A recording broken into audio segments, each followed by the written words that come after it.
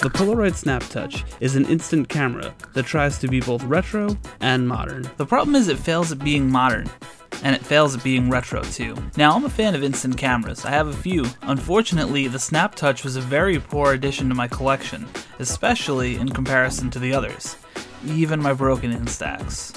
But before all that, join me, if you will, for a brief trip down Polaroid memory lane.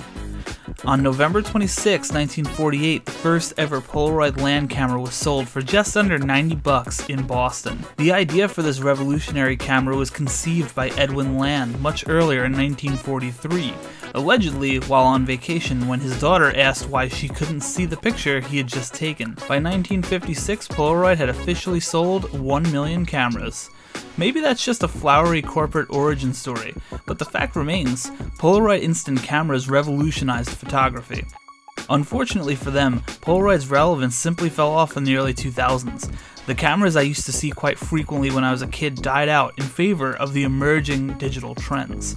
And while people still used film, and they obviously still do, the effects of digital were felt all around.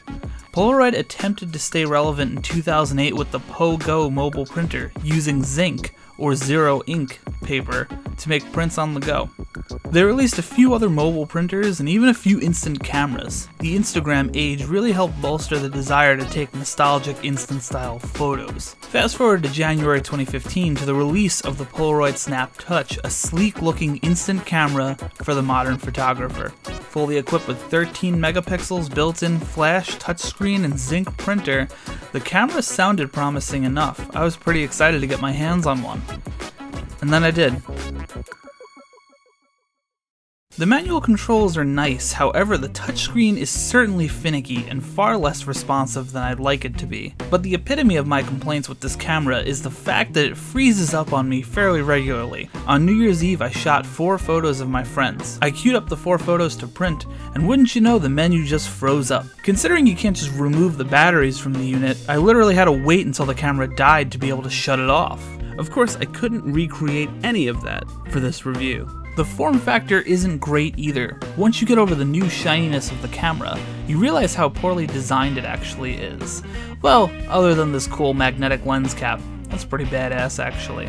The on-off button is also a pop-up flash. The slightest bump will pop the flash and turn the thing on. I can't tell you how many times I left it in my camera bag only to find that it was dead because it was popped open and on all day. The shutter button feels flimsy, and you just don't get that same satisfaction that you do from the older cameras. The print quality is fairly low in my opinion, mainly because the camera tends to fall apart in many lighting situations. Anything outside of a bright and sunny day will give you some messed up colors. Darks tend to be on the blue side, lights more on the pink and magenta.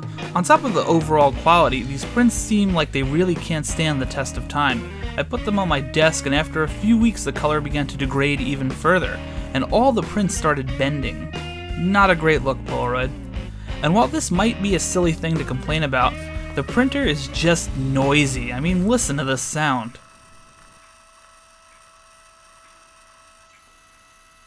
Lovely. Prints come out slowly, and ultimately I believe operating the camera during a print is what causes the thing to lock up. So when this is printing, I kinda just let it do its thing. I should say I'm also not going for a meme here. This is how long it takes the camera to print something. Apart from all the technical shortcomings this camera has, loading the paper is a little annoying too. You see, each pack of paper comes with a special smart sheet. This is meant to calibrate the camera for printing, and you have to do it every time you load in new paper. If you put the thing in upside down, it has to scan the whole page only for it to tell you that it was wrong. Let's compare that to loading a new pack of film into the Fujifilm Instax.